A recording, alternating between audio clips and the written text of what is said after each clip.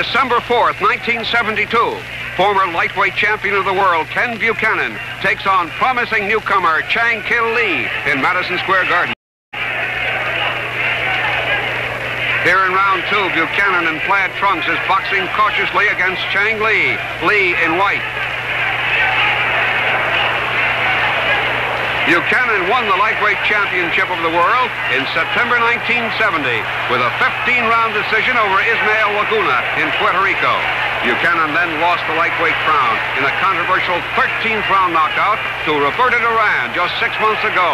The former champion needs a big win here tonight to put himself back in line for a shot at the world title.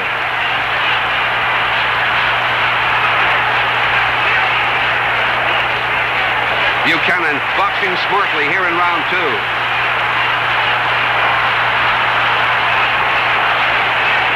A short right hurts Chang Lee.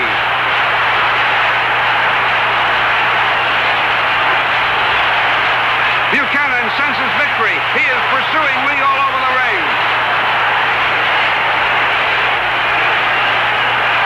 Lee staggered again.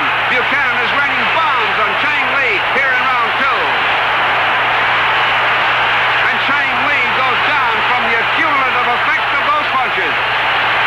Lee is up with a count of two, and the referee gives him the mandatory 8 count. The referee sees that Chang's okay and signals Buchanan to move in. The referee steps in and stops the fight to prevent Lee from receiving further punishment. Former lightweight champion of the world, Ken Buchanan, scores an impressive second-round knockout over Chang Lee and moves back into contention for the lightweight crown.